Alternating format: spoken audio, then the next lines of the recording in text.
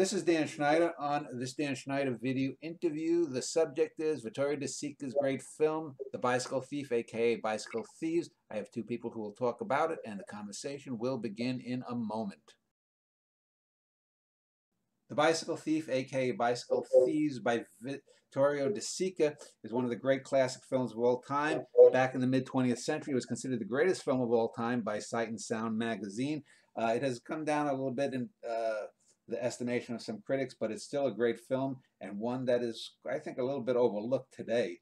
I have two people who will be discussing it. On the left, I have Mark Colin Enders. As I like to always do, I want to give my guests a few minutes to give a little bit of background about themselves and their opening volleys about whatever the subject is. So Mark, who is in Australia, welcome. Thank you for making time. And if you could give a little bit of background about yourself and some opening thoughts about the film. Yeah, so I'm a physiotherapist, a physical therapist, as you call me in the States. I actually worked in Chicago back in the early 90s. And while I was there, I was a very frequent visitor to a beautiful cinema called the Music Box. I used to go there all the time, watched a lot of great films, and I actually saw this film there, fortunately enough. In the early 2000s, I completed a master's degree in screenwriting, wrote a short film called The Brisbane Bard, which was released in 2011. You can find it on YouTube if you're sufficiently interested. And then since 2013, I've been running a cinema group called Townsville Classic Films. So we only show films that are more than 30 years old.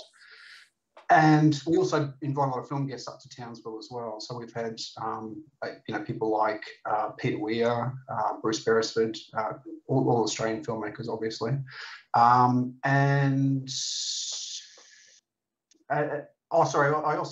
got a YouTube page where I don't really do film reviews. I more provide backgrounds about films. So, giving people appreciation of not necessarily what the film's about, but, its context, its importance, some of the things that happened around the time of its production, and certainly reasons to try and watch it. And I've also got I've started a Substack blog sort of kind of fairly recently, just talking about sort of kind of film related topics. Now, The Bicycle Thieves is a film that's really, really important to me because it was the first film that, I guess, inspired my love of cinema. I first saw it when I was about 15, 16, I think. I dropped out of school. I was washing dishes in a local cafe, and my dad was a local school teacher, and he was screening these films for his students, and I happened to sit in on a screening of this particular film. He showed it on 16mm, so the projector was rolling. We were sitting in the Earth Science Laboratory. We were surrounded by rocks, and I was just totally blown away by this particular film. Like, it was, I felt like I understood a lot of things immediately about, I guess, post-war Italy, the struggles of dealing with economic hardship, but also, the really important personal stories the story around, the love between a father and a son, and some of the challenges that that relationship can go through. And your website, just so I know, is www.townsvilleclassicfilms.com? That's correct, yeah. On the right side of the screen is Vincent Peturo. This is his second go-round on one of these films. Vincent, if you could give a little background about yourself and your opening thoughts about the film. Yeah, hello, Dan. Hello, Mark. I am Vincent Peturo, professor of film and media studies at the Metropolitan State University of Denver in Denver, Colorado, current home of the Stanley Cup. And I have been teaching film for over 20 years. And, I have a kind of a similar story to Mark's about the film, Bicycle Thieves.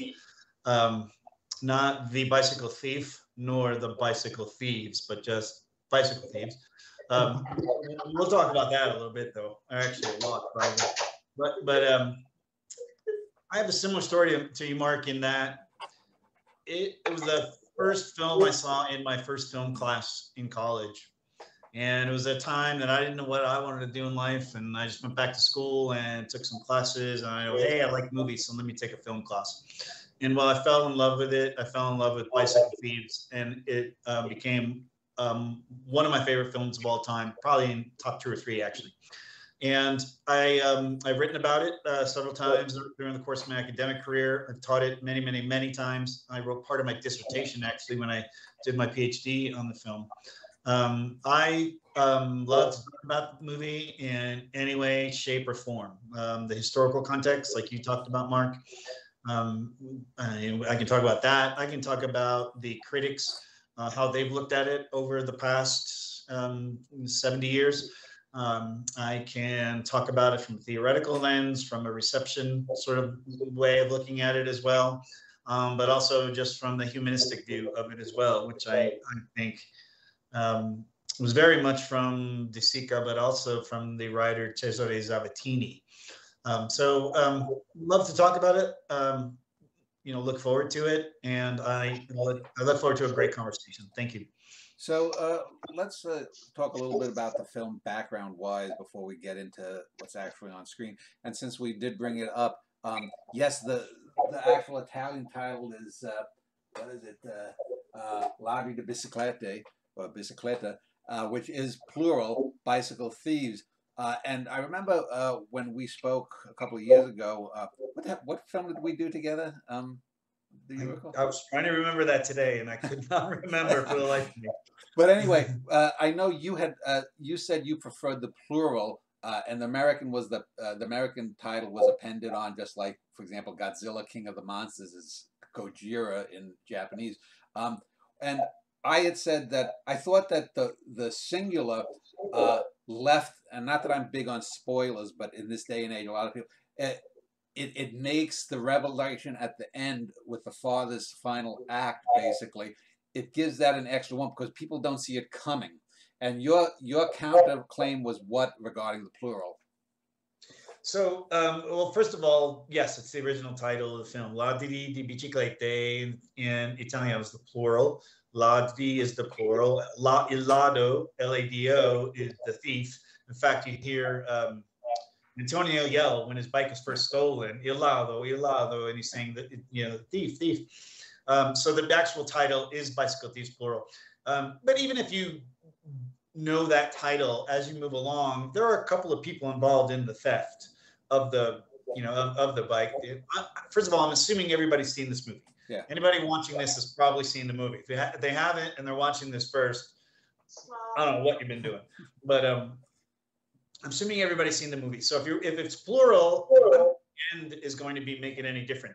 It's because you see several thieves, like the old man, for example, that they find, and they follow him into the church run by the Americans, Quakers.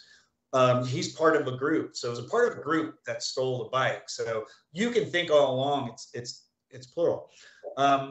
And at the end, of course, there's the, actual Antonio, who becomes a bicycle thief himself. But I think it goes well beyond that in several ways. And here are the ways that I think it goes beyond that. Well, first of all, it's speaking about a society, as Mark, you were talking about, a very depressed, very beaten down society. Nobody had jobs, money, etc. In this era, in this post-World War II era. If we can get into the politics of it, there was America instituted no Marshall Plan immediately after the war in Italy because there was an election. And the election was going to be between the Christian Democrats, with the capitalists, and then basically a combination of socialists and communists backed by the Russians. The Americans wanted to wait to see the end of that outcome. So, and that's even an interesting story in itself. Maybe we can get into that. But so there was no Marshall Plan directly after World War II, like there was in Germany and Japan, where we started to rebuild right away. We waited. And in that interim, Italy was very depressed in every which way, economically, socially, politically. And so I see the title as speaking to all Italians at that moment, because any one Italian could be a bicycle thief at any moment in that society. And that's maybe the most powerful interpretation of it that I see. Also, secondarily, in a reader response kind of way, is I always ask people, when you get to that second and last scene, when his son is sitting kind of on the corner and Antonio is looking at the singular bike over by the wall there, and then the rack of bikes at the soccer match, and he's looking, and it cuts film was wonderful. Cuts back and forth from the single bike to the rack of bikes and back and forth. As viewers, and I always ask my class this, what were you thinking at that point? What was going through your mind at that point? And when they're honest, you know, they say, I was saying he should have stolen one of the bikes from the, you know, from the rack. And some will say, no, he should have just gotten a single one and had his son look out for him. And they come up with all these elaborate plans about how he should steal the bike. And I said, well, look what the film has done. It's turned you, the viewer, into a bicycle thief. Now you become complicit in the action. Yeah. And because we want him to succeed at stealing a bike without thinking about everything that person whose bike he's stealing is going to go through, when we just saw an hour and a half of what Antonio had to go through. But it also shows Antonio's basic honesty in that he doesn't think in that way naturally, the way the other thieves do. Yeah, yeah. So those are the two reasons why I love the plural. I think it was only given the singular title in the States. It played in Europe and England and other English-speaking countries. I can't speak for Australia, but in England it played with the actual title Bicycle Thieves. And we can talk about that too in a little while. You know, Mark, you talked about its influence on you. I had, you know, this was tremendously influenced on my life and what I do.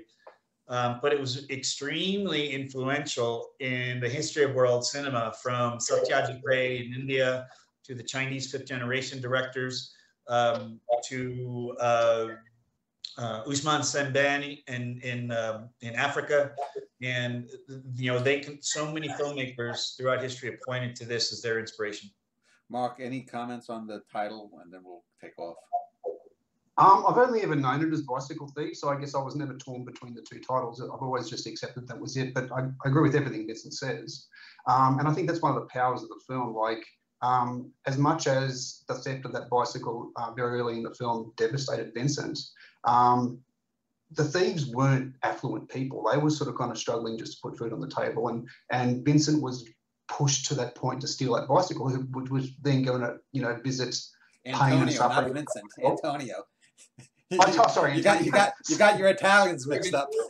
Sorry, Vincent, not a bicycle thief. Well, there's Vittorio, there's Vincent, and then there's Antonio. Yeah. And you know what, though, Mark? My middle name is Anthony, so you're close. Oh, that's great. Yeah, like I think it's judgment free. Like, I mean, it was a very difficult period, and I guess it sort of kind of speaks to human nature in a sense. Like, we aren't necessarily thieves or sort of kind of horrible people, but circumstances can push us into those choices and decisions where maybe it feels like we don't have a choice, you know? Yeah, I guess for me, and just my final comment on that is, I think of sort of the Ahabian obsession that Antonio has throughout the film with the bicycle thief and getting the bicycle back. And then at the end, when it turns around that he has to become or tries to become a bicycle thief, there's that double whammy. It's the reverse. What does the title really mean? So I understand both sides. Like you, Mark, here in the U.S. for 60 years or something, it was called The Bicycle Thief. So I've always been accustomed to that. But let's talk about, and let me turn to you, Vincent. Let's talk about neorealism itself and it coming after World War II. And specifically Italian neorealism, where that sort of all unfolded. What was Italian cinema like pre-war and then post-war, and how does this film fit into it? Yeah, I can address all that. Let me just say one more thing about the title, though. That I want to say. The singular title, I always believed that it was given the singular title in the States because Americans need a protagonist and an antagonist, a very clear sort of dividing line. So giving it that name makes you think there's a good guy and a bad guy. Yeah. And I think, as Mark absolutely nailed it, saying it's judgment free. So getting to Italian neorealism. Okay, so pre-war Italian cinema was actually quite vibrant. Mussolini, for all the horrible things he did, actually was great for the cinema industry. Mussolini built the wonderful studio Cinecittà in what was suburban, Rome, which, if you go there, actually is still pretty suburban Rome, and it's kind of a rundown area actually now. But Cinecittà is still standing; it's still a working studio. But Mussolini built that studio, and he was a big fan of movies, and he really wanted to make movies and push Italian movies out to the world. However, the fascists pretty much banned everything.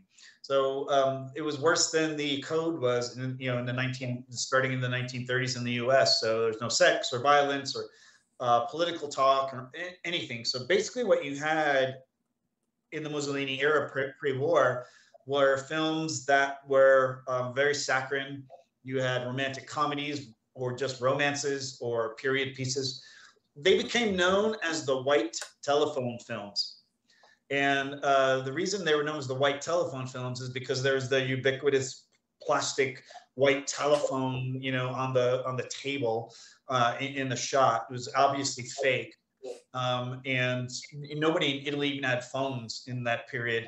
And so these, this fake phone and this phony world of bad movies, that became the symbol for this kind of this vapid, useless, basically, cinema that nobody loved. However, there was an actor that came out of that period who was kind of the Cary Grant of Italian cinema in the 30s and into the early 40s. He became quite famous and quite rich, and his name was Vittorio De Sica. And so he went on, obviously, to direct some great films. It's always been ironic that he's directed this great film about the struggle of the people when he was a wealthy actor, coming into this. Neorealism, Italian neorealism took shape after the war, number one, out of necessity, but number two, out of a desire for the filmmakers to go against what they had seen before the war, but also as an antidote to Hollywood cinema that just showed sheer fantasy as far as they were concerned, Italy in 1945. So a couple of points there, and I'll expand. First of all, the name neorealism, everybody always asks, what does that mean? What's the new realism? What was the old realism? The reason it was called neorealism, it was because it was an offshoot of the French realist films of the 20s and 30s. If you think Jean Renoir, for example, and The River, that period of films was called French realism. This was Italian, so they had to name it Italian. They didn't want to copy realism, so it became New Realism, Italian neorealism. As far as a matter of necessity, well, goods were scarce, electricity was scarce, everything was scarce post-war. And the first great neorealist film, and we could argue about that, right? It could be Ossessione. But the first great, well-known neorealist film was Rossellini's Rome Open City, 1945, which was literally made as the Germans were leaving the city. And you can see bombing in the background in several of the scenes. It's actual bombing on the outskirts of the city. And of course, the name Rome Open City refers to the World War pact. Supposedly, there were cities around the world that would be left untouched because of their historical value. Rome, Athens, I forget which other cities were on the list, but Rome was on that list. And it was sort of a joke because it wasn't left untouched. So when Rossellini was making the film, he had to scrape for everything. He had to scrape for film stock. They didn't have any external lights, so they had to shoot in the streets. Actors were dispersed all over the world. They had left, under fascism, so there were few left. So he had to use non-professionals in many of the roles. Although there are professional actors in Rome Open City, many are non-professionals. There's a lot of on-location, shooting. There's not a lot of studio stuff. So that sort of became a template, all those things. They concentrated on the regular people. They looked at, the poor and the forgotten classes. They used real locations. Mise-en-scène was real. They used non-professional actors. Even though they had dense thematic density, the plots were fairly simple. The bicycle thief, a man has his bike, he needs it for a job, and he looks around for it for a few days. That's the movie. But there's a lot more going on to it. There's a lot of social commentary, political commentary. socioeconomic commentary as well.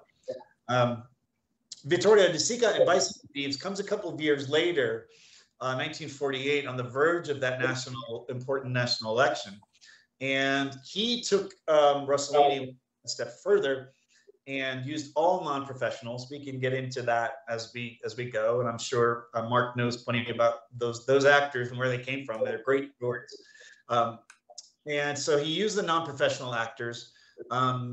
You know, set were in the streets, very few studio locations. You know, looking at the poorer people. In fact, there's levels of poor in Bicycle Thieves itself. The Ricci family that we see is probably better off than some of the other families we see. There's a lot of political content in Bicycle Thieves as well, just like there was in Rome Up in City, maybe even more with subtext in Bicycle Thieves. It was a short-lived movement, really. If you say 1945 is the beginning, the end is really 1952 with De Sica's Umberto D, which is basically about a man walking around with his dog for a couple of days. And the Italians by then didn't care. They didn't want to see poor. They didn't want to see down Italy. The Marshall Plan had taken effect now after the Christian Democrats won the election in 1948. And Italians were sick of it. They wanted to move on. They wanted better movies. And so neorealism ended quickly. Now, as far as the movement itself, its influence on the rest of the world, however, still lives on today. And, you know, we can get into some of that. We can also get into the antidote to Hollywood kind of films from 1945 to 1948, if you'd like. Yeah. Let me ask Mark about neorealism. Since you said that you screen films for your groups, what is the reaction of especially younger people who weren't alive, you know, back in the 50s? Does neorealism, when they first see it, do they say, "Wow, this is very different than films these days"? I guess that's a very mixed reaction. I mean, everyone's an individual, and they bring their individual sort of kind of, you know, frame and experience to the films that we show. A lot of our members are actually older people, so obviously they weren't around at the time, but they may well be familiar with some of these older films. Most of them probably, though, are seeing these films for the first time. The reason why we've focused on films that are more than 30 years old is, I guess it's a generation or a generation and a half. Our collective social memories are so short, and there's such a rich history of film. You know, we showed films as old as 1902, you know, so a lot of films people haven't seen, but the reaction, most people aren't as passionate about films like this as I am. And again, maybe my taste in film was shaped by Bicycle Thieves very early on. There's another film I love from the UK called This Sporting Life. I don't know if you're familiar with it. I've done that. That's on my great films list. Yeah, it's a fantastic film. Kitchen sink drama, they call it. Yeah, but I mean, it's a tough watch at the same time, you know, and so is this film. And I don't know how much appetite there is for people to watch really, really hard, difficult stories. And the reason why I love those kind of films is because, you know, I think the most beautiful human emotion is that of empathy more than anything else. And, you know, understanding and feeling someone else's suffering and not wanting that to be perpetuated sort of as time goes by is a really healthy attitude to have. And equally, I guess, having an understanding of how tough things can be economically and how that affects people, you know, I guess gives you a bit of a political frame as well. And with the world potentially on the verge of a fairly significant economic downturn, I think it's a film that's sort of kind of very timely as well. Let me go back to you, Vincent. Before the film was made, a lot of European films then and even now were government sponsored. Was neorealism seen as sort of a way for Italy to redeem itself in the eyes of the world after their participation in the war, when, you know, going to various film festivals? Because I know some of that was Japan also, with the rise of their great filmmakers in the 40s and 50s. That was a way, you know, that a lot of people got a different idea of what Japan was. Was this true also with Italy and neorealism? It was not. It was not seen like that by the industry, by the filmmakers and actors, etc., because there wasn't really anything centralized in Italy at that point. The government was worthless until the Christian Democrats took over in 48. and then the Americans finally came in and started to help rebuild. So it was really, they had to, De Sica basically bankrolled Bicycle Thief himself. Rossellini came from a moneyed family. He bankrolled Rome Open City himself as well. So it wasn't any concerted effort by government or by, it wasn't a giant corporation like UFA that pushed the German films after World War I. So it was basically filmmakers. It was a filmmaker-run, kind of movement. There's some actors that were involved in it, and Luchino Visconti was another filmmaker who came from royalty. Yeah, he was a duke. And he was able to bankroll his own films. And some actors were well known, but it was mostly just self-funded and it was like self-interest, I guess you could say. But those films really caught on around the rest of the world, much more so than they did in Italy. Bicycle Thieves wasn't even in the top 5 films of the year in Italy of 1948. It was down the list. So let me turn to you, Mark. Before we get into talking about the film itself, let me just talk about the 2 co-leads, the father and son team. When I've looked over reviews from all the decades, the boy, Enzo Stiola, Bruno, seems to get all the plaudits. But I have to say, I just this past weekend, in preparation for the show, I rewatched the film after about 5 or 6 years not watching it. And I was even more impressed with Lamberto Maggiorani, the father, Antonio. And in thinking of other people who have used non-acting actors, I just rewatched Black Narcissus that had some non-acting actors. I recently, within the last 5 or 6 months, watched The River. I'm familiar with Bresson's films later on, and some of the works of a lot of European filmmakers with non-actors. And I have to say, there's maybe only 2 or 3 other actors I can think of who give as good a performance as Maggiorani. So let me ask you, do you agree that he has sort of gotten short-shrifted in favor of his filmic son? Because not nearly as much praise for his performance I've read. Yeah, I mean, I know that at the time, De Sica really strongly suggested that that be his first and last film. He suggested he go back on the tools and sort of kind of go back to his sort of kind of labouring job. But Maggiorani was, I guess, taken with filmmaking and acting and made a number of films after that, which I guess were of much lower quality, and maybe that's affected his. I can see your cat there. It affected his reputation to some extent. But I guess I look at both of those actors, and I think, what's really magical about the film is the way that they play off each other. They do feel very much like father and son. And a lot of their reactions, I think, that you're seeing on screen were very authentic. Particularly, I think that sort of kind of final scene where it's, very emotionally heavy. And, the tears that are sort of kind of welling in young Bruno's eyes really affected Lamberto Maggiorani as well. And rather than it being acting, I think it's just sort of kind of pure human emotion. I think that's what's really engaging about it. Hey, Vincent, do you think that Chaplin's The Kid and Jackie Coogan played a part in this pairing? Perhaps in De Sica's, eyes, maybe it was conscious, maybe probably more like subconscious, but all of the Italians of the 40s were all huge silent film fans and huge Chaplin fans.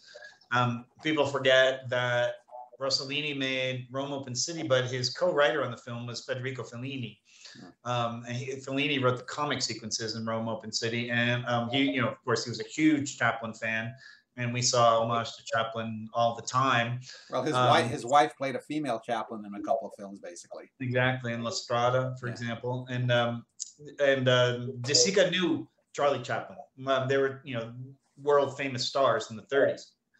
So I'm sure that was, maybe not front of mind, but it was there. And De Sica also did some really kind of nasty, underhanded things too, working with the non-professionals to get them to act how we wanted. And we can go into that if you want, or we can tease that for later. Well, that's fine.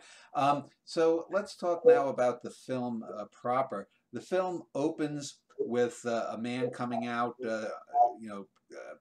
looking to pass our jobs. It reminded me of On the Waterfront a few years later, a similar kind of situation. But the main character, Antonio, it's Antonio, is across the street, preoccupied with something else, and one of his buddies, I guess, has to come and pull him into the job. And so you get a sense right away of that there's something else. I mean, Antonio is poor, as you said, but he's not the poorest of the poor at that time. Let me just turn to you then, Vincent. Set that scene a little bit more than I just did, and where it goes with it, and how it sort of is the foundation for the rest of the film.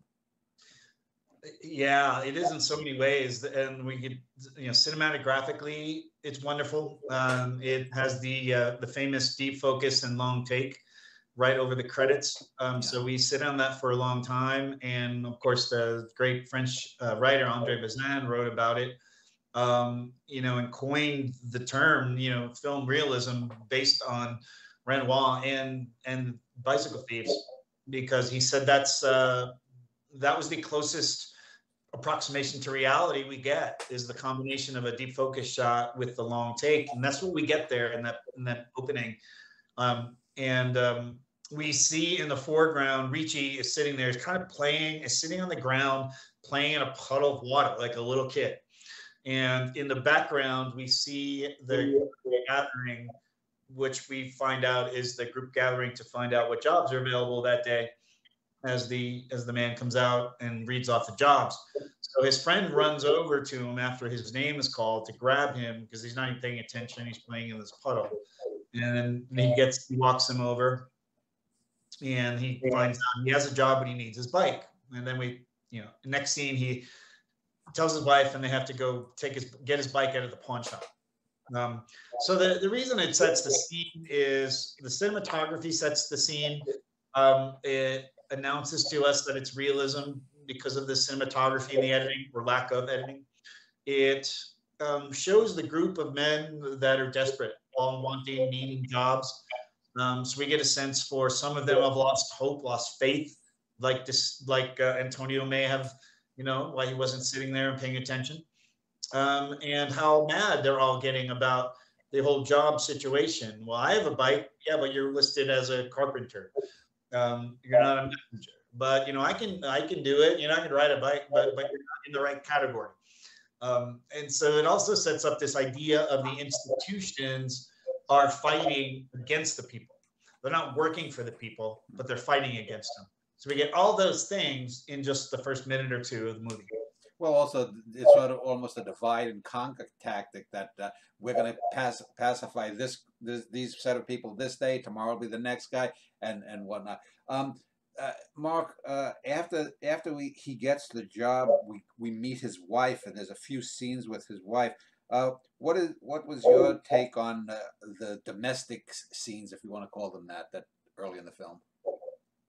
Before I go there, I just want to go back to the very, very start of the film. I think it starts before they're handing out jobs. Like, it's really that bus sort of kind of snaking through the streets. Clearly, it's quite a impoverished sort of kind of slum-like sort of kind of area. That really sort of kind of heavy mood music that actually sort of kind of sets you up for the entire film. You realize that all these people are living in difficult times and in difficult circumstances. And then that sort of then plays into all the stuff that Vincent was talking about. But as far as the domestic situation, yeah, he accepts the job, even though he doesn't really have his bike yet. He doesn't sort of kind of necessarily see a solution. And his wife's waiting in line for water with quite a few other housewives and women in that particular area. And she sort of kind of, she encourages and she talks him up, and they've already made a lot of sacrifices to sort of kind of continue to eat. And then, the final sacrifice, I guess, is that they're going to do it without bed sheets. And I guess that shows from a domestic situation how, despite how difficult the times were, this was still a very cohesive family unit, and they were still sort of kind of looking on the positive side, still trying to find a way forward, still trying to find a way to support each other. Yeah, I got the sense, and going back to them with him playing in the water to open the scene, that Antonio is quote unquote the dreamer and the wife is the realist. You get a sense that she's the center of that family. you know, he may be the man, but she wears the pants in that family. Did either of you get that sense? Go ahead. Mark, go ahead. Yeah, most definitely. Not so much wears the pants. Like you say, she was the one who made things happen.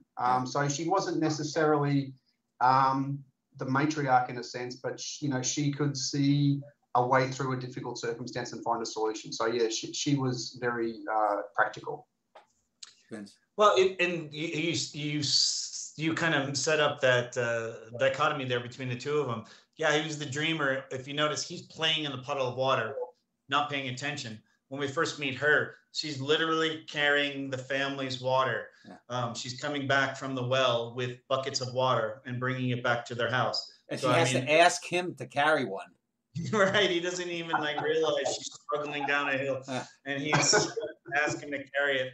So yeah, to say he's a dreamer is probably being nice. Yeah. I would say. You know, we might say he was just, you know, just not barely there at times.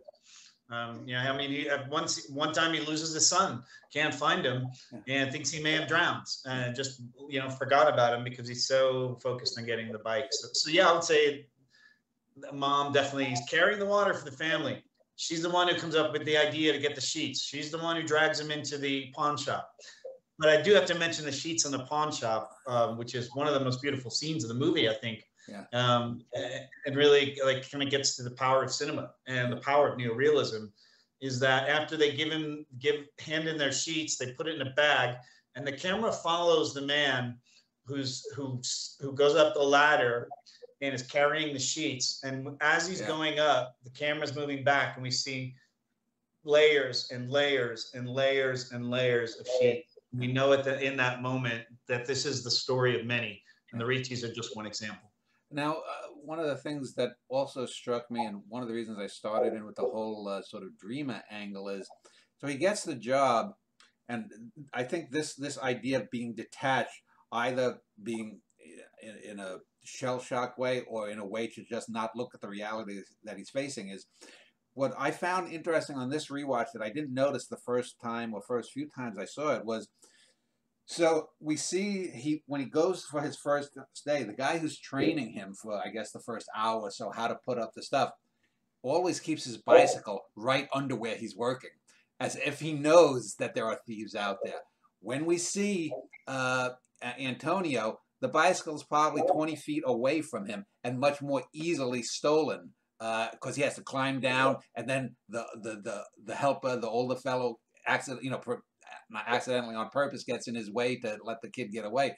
So in that scene, I think we see, I would say the whole film seems to be a coming to the terms of reality by Antonio after he had sometime in the past, before the film begins, had turned away from reality. Let me start with you, Vincent. What is your interpretation of what I just said? Do you think that that's so? Oh, I think it's absolutely right. You know, if you think about what happened, you know, before the war and what happened under fascism, well, fascism was a very, very male-centric world in Italy. The women were literally told to have as many children as possible and to stay pregnant, and that was their job. Only the men worked. Brothels were legal under Mussolini because the men needed to blow off steam. You know, they needed to do whatever they had to do, according to Mussolini. So the men were the kings. They could do no wrong. They could do everything. Everybody listened to them. Well, the war came around. Fascism's gone. Mussolini's gone. And now the men have to, you know, get up and work for themselves and think for themselves. And our hero, Antonio, if we can call him that, is not much of a hero. He's not much of a thinker. He's irresponsible. And basically his son has to tell him what to do all day. You know, there's a great scene in the beginning when he brings the bike home and the son notices a scratch on there, on the bike, when, you know, he said, why didn't you notice that the scratch wasn't there before you brought it into the pawn shop? And you know, dad doesn't even recognize that. When they're sitting in the restaurant, you know, dad is trying to figure out how much money they make, and he couldn't even write or do the math, so he hands it to the son. So there's this real sense of this man generation, the male Italian generation, male Italians before the war, going after the war, really had to change or give way to the next generation because they had blown it. What is your take, Mark, on Antonio's, let's say, not Pilgrim's Progress, but his progression as a person towards reality? I think the early stages of the film, it's a little more complex than that. So if you think about the scene where the wife goes up to see the future fortune teller, you know, he's quite cautious about leaving the bike there on the street, asks the kids to watch it. You know, he obviously sort of kind of sees fortune telling as a bit of a scam. They can't afford it. Where, you know, and I guess that sort of kind of plays against that sort of kind of dreamer realist sort of kind of narrative to a certain extent. But even when he goes along to get all his, you know, uniform and to sort of kind of sign on to the job, he doesn't let go of the bike at any stage. He keeps it really, really close. So it seems like he has some sense that, you know, this is kind of his future, and there is the potential for it to be stolen. But then somewhat inexplicably, when I guess the bike is at greatest risk, he's very careless with looking after that. But, you know, certainly realism is basically, he's beaten with it like a bat, you know, because that's sort of kind of the story. It's how can he continue to go on and keep searching for this bike when it's just, you know, conflict and disappointment, and, you know, a lack of progress and support the entire way. So as the film progresses, we've mentioned a few of the things that happen later, but just to keep it in a chronological sense, the bicycle is stolen. He runs after the boy. As I said, the boy seems to have an older accomplice. You know, it's very almost Dickensian. It's a Dickensian kind of time and place. And there seems to be absolutely no one in this initial theft that really cares, because Antonio is running after the bicycle thief right away.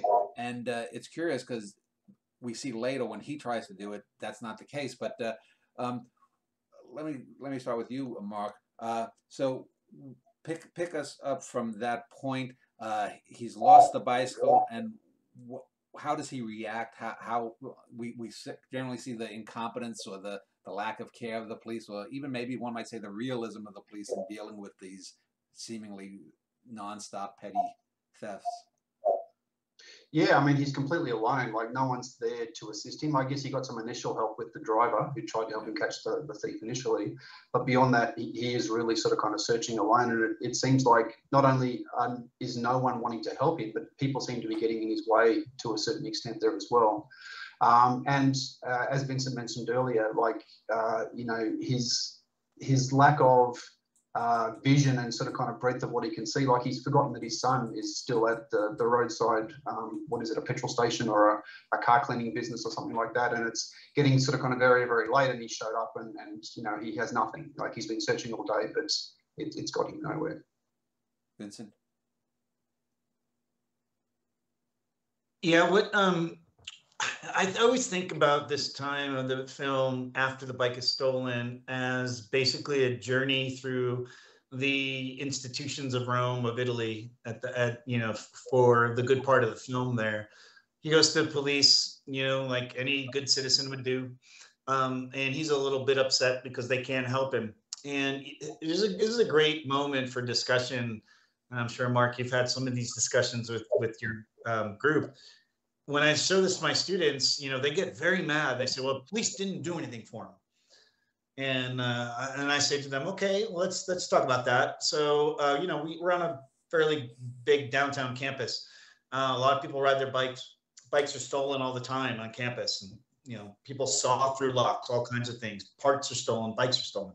Anybody ever, I asked class, anybody ever had a bike stolen or part of the bike stolen on campus? And half the class raises their hand, and I'm one of them. I've had stuff stolen from my bike. And I said, okay, what do the campus police do for you? Do they, you know, send out, you know, an APB on your bike, and all, you know, 25 cars are running around campus trying to find that bike? No, of course not. The only reason that you report it is so that if it's found, you'll get it back. So the reality is really, what are the police going to do? Really, I mean, they really can't help them. And even though you're on one single policeman, it does take time out and help him. So the institution isn't so much that it's uncaring of the police, but that it's, it's overwhelmed.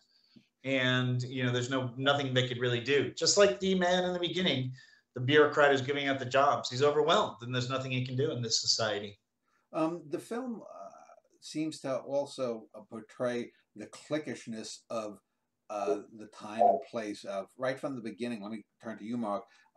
We see the poor people that are huddled for the jobs and the water. We see the richer people at the restaurant they go to. We see the people who are live for the bicycle thieves. Clearly, I mean, they're not a mafia, but they help the boy once he's fingered to give him an alibi. We see the cops. We see the people that are praying go to the church. We even see the people that are watching the sporting event, the football or the soccer game. Do you have any comment, Mark, about the portrayal of all of these different groups that are sort of self-interested in whatever they are? I guess I didn't see it in that particular way. Like, going back to the scene where he does manage to catch up with the thief, and he's in obviously a fairly dangerous neighborhood. It almost looks a little bit like there's some gang members there, some of those sort of older guys that sort of kind of come up and really threaten him almost for accusing this young man. And, the police officer does what he can. He goes into the house, he looks around, but I guess he's a realist. He says, you don't have a witness. This young man has 30 or 40 of them who can sort of kind of vouch for him. I guess it speaks to human nature to a certain extent there as well. So, going to the neighborhood or going to, outside the soccer ground there, there's, I guess, a mob mentality in a certain sense. Like, I guess they see a theft, or they see someone being accused of theft, potentially sort of kind of wrongfully, and they'll sort of kind of, jump to defend a wrong that they potentially see. So I don't see it as society forming cliques and sort of kind of working against, the protagonist as much as I see it, just, I guess, human nature to a certain extent, and certainly, I guess, more a positive thing necessarily than sort of kind of, a negative thing. These communities are there to look after each other, or to do the right thing where they see, potentially a wrong being done. Vincent, any comment on that? Yeah, no, I agree with all that.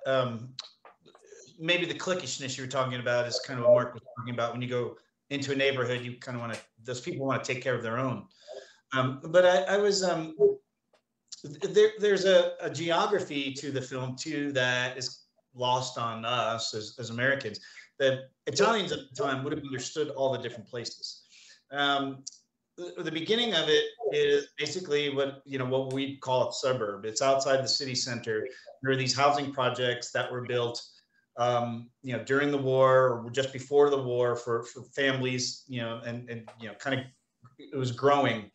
But this is where the poorer people, lived. Where he was putting up the where he's putting up the posters with his bike was the richer part of town. And if you know anything about Rome, you go across the river and you're in a very different area of town. Well, back then it was very much across the river is a very rich part of town. You can see that by the number of cars driving and also the types of cars driving as he was putting up the poster. And the poster itself was a poster of Gilda, right? It was a David O. Selznick movie that came out right around that time. Well, the posters would go up in the poorer areas. Nobody could afford movies, so they would go up in the richer areas. And they were because the richer areas, they were still buying the Hollywood fantasies, where the people across the river were living out the non-Hollywood fantasy. And by the way, the Gilda story probably, as you all know, but maybe viewers don't, is an inside joke, because David O. Selznick, who's the producer of Gilda, wanted to buy the script of the film before it was made. He offered DeSica $1 million for the script, wanted to make it a Hollywood film with Cary Grant starring as Antonio. And DeSica said, no, I don't think so. I'm going to make it. And so when he has his bike stolen, Antonio is putting up a poster of a David O. Selznick film. Well, Glenn Ford, yeah, he's one of my dad's favorite actors. And that's also a terrific film.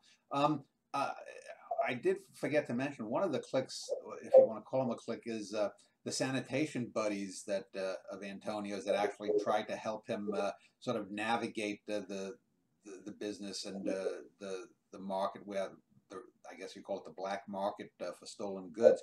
But you mentioned earlier, Vincent, there's the scene that's particularly interesting, and it reminds me to a smaller extent of the start of Knights of Cabiria, where he thinks his son has drowned and all the people go rushing to the river to try to save it. It's actually, a young man, probably in his late teens, early 20s.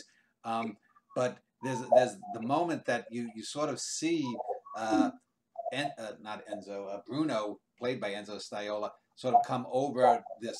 It's almost like Odessa steps, and he just sits down almost triumphantly, and the camera's looking up at him, almost as if he's like a guardian angel for his father, who then sees him and is like, "Oh my God." I did say that I thought that the son had gotten more favorable reviews than the father in the film. But let's talk a little bit about the performance, because I think it's certainly one of, still one of the top 5 or 10 performances of a child in any film. What is your take, Mark, about the Enzo Staiola's performance as Bruno? Yeah, just like I said, it was just so naturalistic. And I think De Sica sort of kind of recalled the moment that he actually first saw Enzo Staiola.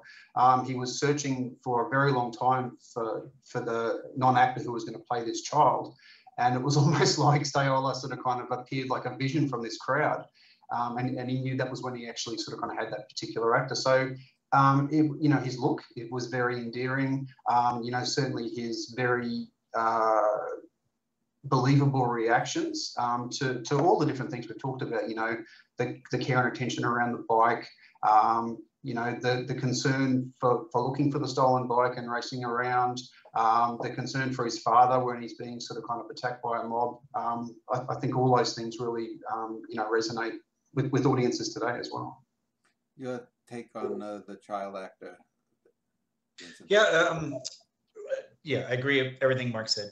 And just to add there, De Sica didn't treat the boy incredibly kindly, let's put it that way, during the filming of it, and at times really wanted him to do something, and since he was non-professional, he couldn't do it. De Sica would get a little anxious with him because De Sica being a great actor, well, why can't the kid cry when I ask him to cry in a certain scene? So he would do things on set to get what he wanted out of the boy. So, for example, if you wanted him to cry once in one scene, it wasn't working.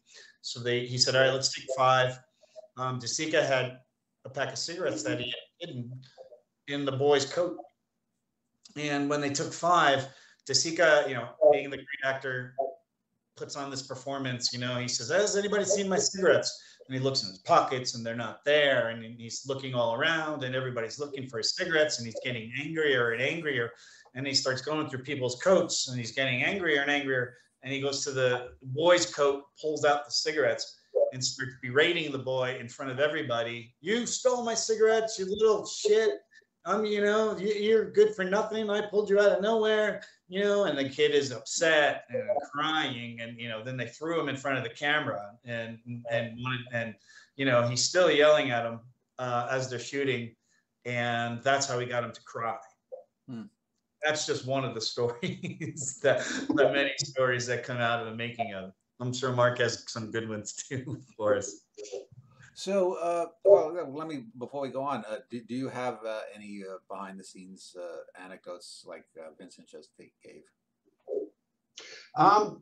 The story I really love is they did, as Vincent said, they did a lot of street shooting, and they didn't really have any permits to do a lot of this stuff. And there was a particular part of town where a lot of trams or trolley cars used to sort of kind of run through, and they got a couple of staff, whether they were sort of kind of actors or you know, technical staff to dress up as city officials to actually physically stop the tram for long enough that they could actually sort of kind of shoot the scene that they needed. So let's talk about yeah, sorry, Dan. Let me add one thing to that too, because there's a scene where the boy's running across the street. The father goes ahead. The boy comes and almost gets hit by a car. And that's one of those instances that Mark was talking about. That car was not supposed to be there. Those guys that were dressed like city people were standing off screen, stopping the traffic there. But a car went around them and flew through into the frame, almost hitting the boy. And DeSica loved it because it was so real that he left it in.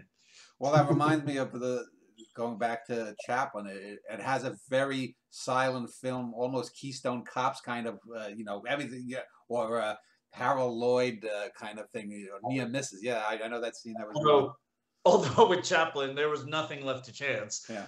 You know, he would do 150 takes of that until he got it right, and they did one, and they got it correct. So let's talk about the denouement. It is one of the more famous denouements. It's also quite a very Chaplin-esque ending. It reminded me of the ending of Limelight almost.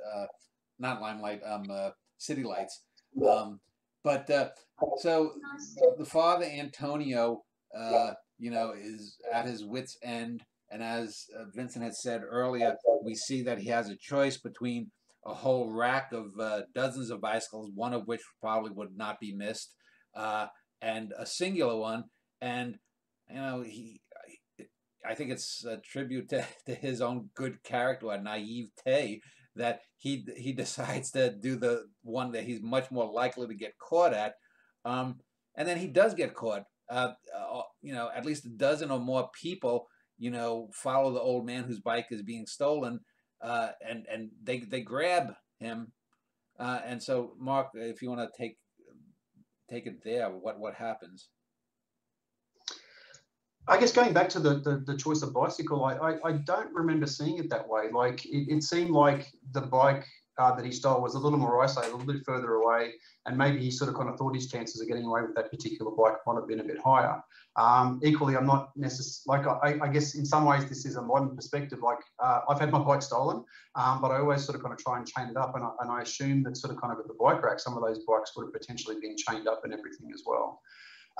But yeah, like as we get to that particular scene, as Vincent was saying, you know, like although we don't necessarily you know, agree with his decision to steal the bike, we kind of support it, and we want him to get away. And the way that scene plays, when he seems to just about get away, and they surround him, and he turns around and goes back the other way, and they eventually sort of kind of track him down, is really, really powerful. But as is what follows that, you know, like the crowd have surrounded him. You know, young Bruno sort of kind of at his coattails, they're hanging on, looking very upset. They're marching him off towards the police station, or initially towards the owner of the bicycle, who sort of, I guess, you know, reads the situation and basically feels that he's suffered enough, and they let him go. But it's a really, really powerful sequence. Yeah, Vincent, your comment on that?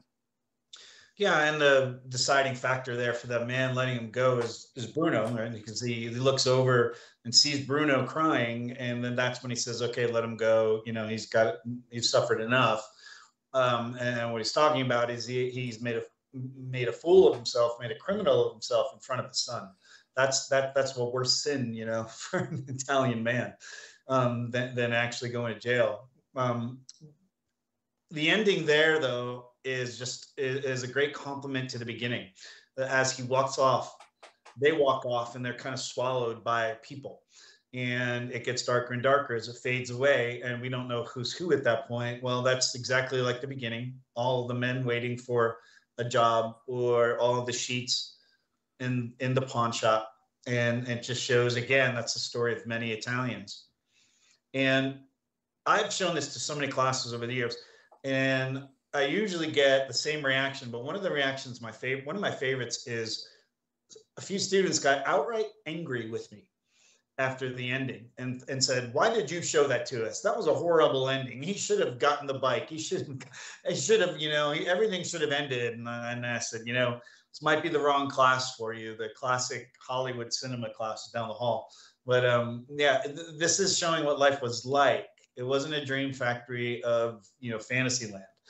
And that hits students today especially hard, even if they don't like the film at all. And most don't love it because it's slow for them, or whatever they say. Even if they don't like it at all, they respect the ending because it's real, and a lot of people have felt it.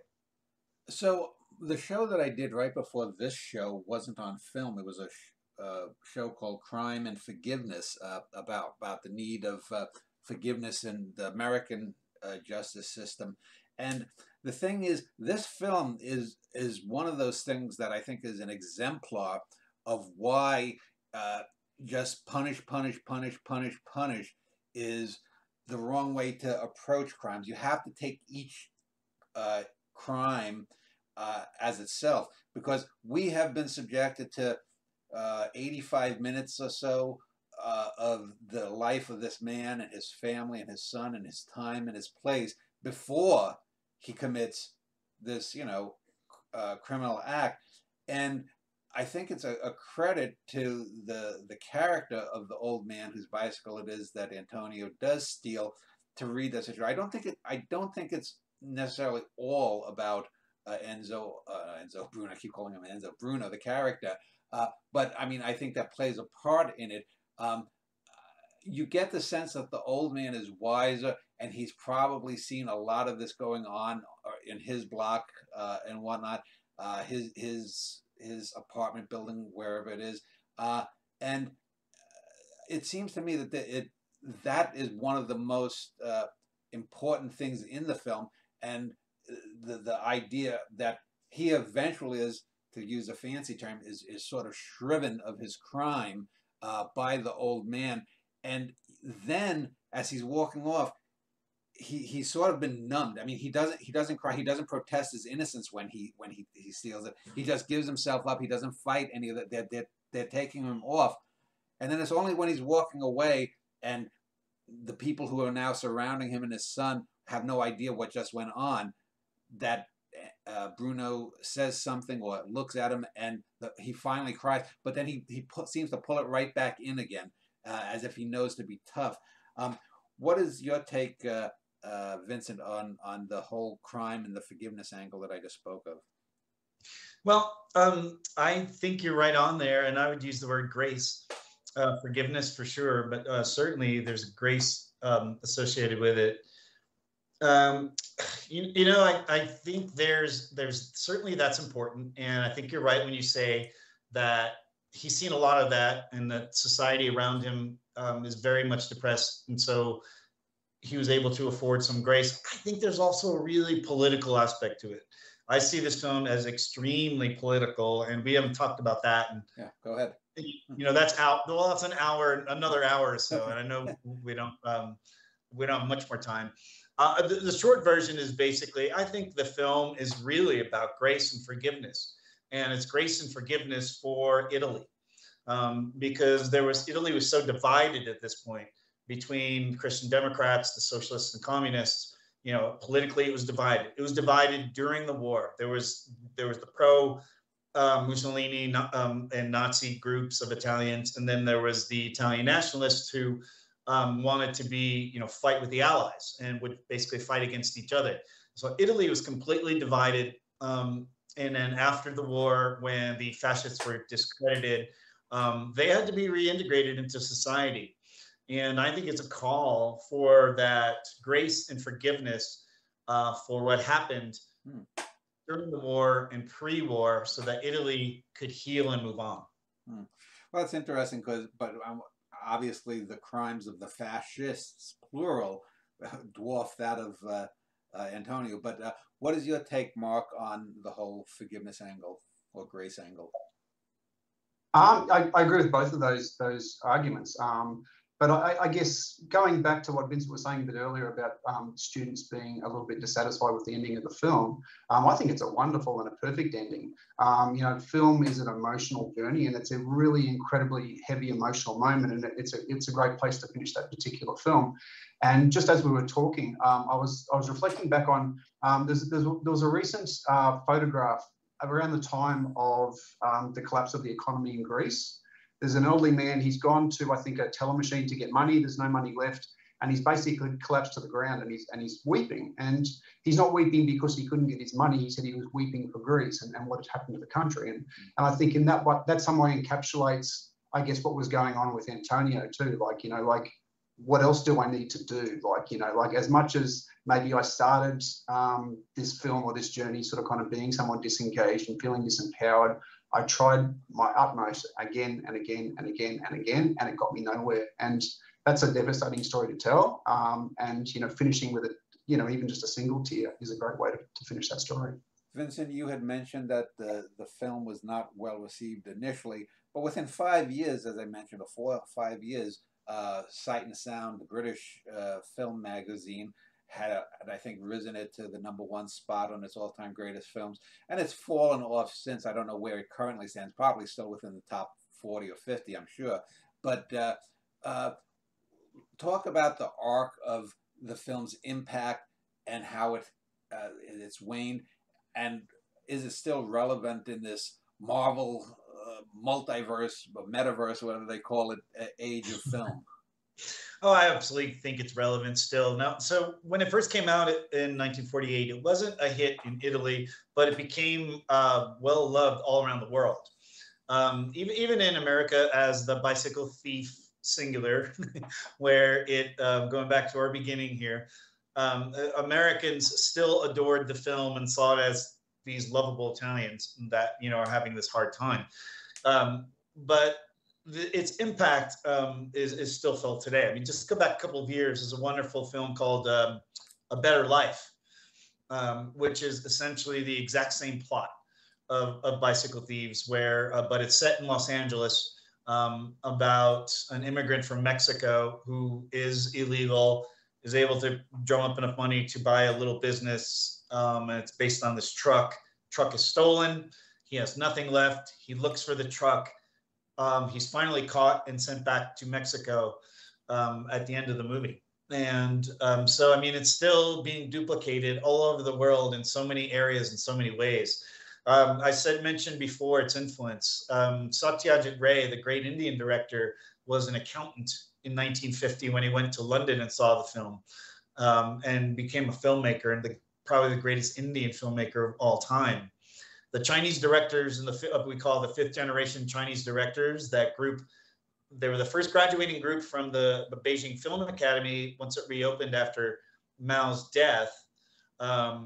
They hadn't seen films since 1945 because Mao banned them. So the first thing they did in the film school was go back to 1945, and obviously the first thing they saw was neorealism. So that first group of films by Zhang Yimou, that whole Chen Kaige, all those movies were very much neorealist films. Usman Sembeni was a Marxist and was inspired by the film. Even you know, at Studio Ghibli, Isao Takahata, you know, the wonderful film Grave of the Fireflies, which may be the most depressing and hard to watch film in the history of movies, you know, was very much inspired by Bicycle Thieves as well. So, I mean, we can go on and on and on and on. I can do this all day about its influence. So the film is probably the most influential film in the history of cinema. The criteria for the best film, Sight and Sound, I think is a different category. But if we had to pick most influential films in the history, Citizen Kane and Bicycle Thieves by a mile. Yeah, I when you were talking about that, I haven't seen the film you mentioned, Grave of the Fireflies, but I was thinking of The Weeping Meadow by Theo Angelopoulos, and I'm like, that's a weepy film. But I think even as late as 1980, I think it's in Stardust Memories, Woody Allen's character mentions going to see The Bicycle Thief or something when he's away at one of his character's retrospective of films. Yes. Let me just turn to you, Mark, then. Where do you see this film in the sort of seascape of juvenile, what I consider mostly juvenile, the constant action films, these constant superhero films? This is adult filmmaking, not meaning pornography adult, but this is film for adults. Is Australia a bit more cine literate than the rest of us? I'd say no, probably not. I mean, I haven't been to see any of those films because they don't seem to be worth my time. Like there is no tangible story other than something very simplistic and, you know, being driven by, you know, action and speed and explosions and gunshots and stuff like that doesn't really appeal to me. And I guess it's my hope in the films that we screen at Townsville Classic Films is that we can get people back in touch with story, you know, and meaningful story, and having them appreciate, you know, I guess Vincent mentioned earlier that, you know, his students feel these films are too slow. And I guess if all you're watching is, you know, the Marvel Universe where the pace is hectic, I briefly tortured myself and watched Fast and the Furious 5 or 6 or something on television a little while ago, and I was dumbstruck after 10 minutes. Nothing other than a car chase had actually happened.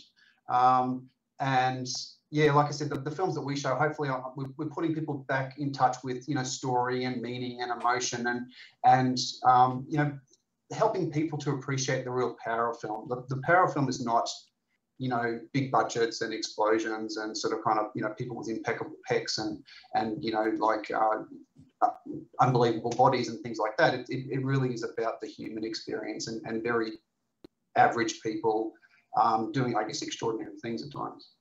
I know I'm in for a rough conversation when I asked a young person about great film acting, and all they can talk about is Heath Ledger as the Joker. But let me ask, just wrap up with both of you finally. Is there anything else that you'd like to add that we haven't gotten to, Mark? And then I'll go to Vincent. I guess if there is anyone sort of kind of listening to this who hasn't seen the Bicycle Thieves, you know, please watch it. You know, like give it a chance, and you know, I think it will transform your view of cinema to a certain extent. And as Vincent was saying, you know, people may well see parallels between the way that this film was made and the story that was told and films they may have seen more recently. That's, I guess, one thing that I could share about our audience. You know, we do show older films and they can see where some of these ideas came from. You know, they've seen films more recently that have sort of kind of built on, you know, the rich tapestry of film history and films that have gone before it. And I think that's, you know, I think it makes cinema going and film watching that much more rewarding. Well, before I get to Vincent, I will link to Vincent's university page. I'll also link to your Townsville Classic Films.com page. Vincent, any final thoughts or anything that you think we've missed that you just want to throw in at the end here? The only thing I will add is, and I'm not going to go into the entire political reading of the movie, but it's a wonderful story and all those things Mark said about it. Absolutely. Storytelling at its best and its finest and simplest. But it also has this wonderful subtext. And when you have hours to talk about it, it's quite wonderful. When it first came out, it was seen as a very much left-wing, you know, back then they called it a communist film. But I don't see it as that at all. I think it criticizes all institutions and all types of government structures. You know, the scene where you talked about the driver who helps them, that group, they're a group of socialists. If you remember, they go into that kind of basement meeting room, they're having a socialist meeting, they're putting on a socialist play, and they're doing it in Italian as we're watching the play, and the director and the actor are arguing about one word, and the word is gente. If you remember that scene, the actor says gente, and the director wants him to say it gente a different way. And so they go back and forth, gente, gente, gente, gente. So they can't kind of arrive on a pronunciation for it. And at this whole time, Antonio's waiting for help. Like he wants to get help, but they're arguing over this word. Well, the word they're arguing over, gente, is people. It's the people. That's how the translation of it. So in other words, they're arguing over the aesthetics, but they're forgetting about the people who actually need help. So it's a real strong criticism there of socialism, fascism, especially Italian fascism, and the aesthetic politicians. Oh my gosh, is that relevant today? You know, let the whoever watches this decide how relevant that is today in our society. Politicians, you know, worried about aesthetics, not worried about the people. So I think there's tons of things you could say about it. It's completely relevant today, and I think it will always be relevant. Well, I want to thank you both for a stimulating conversation. I echo the fact that people should see this film, even though it is in black and white and it is 3/4 or so of a century old. So thank you both.